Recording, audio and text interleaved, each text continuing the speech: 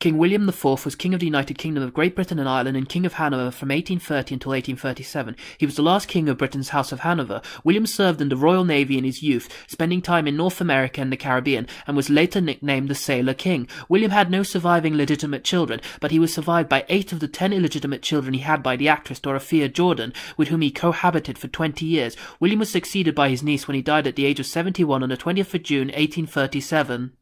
Please like, comment and subscribe. Thank you all for watching.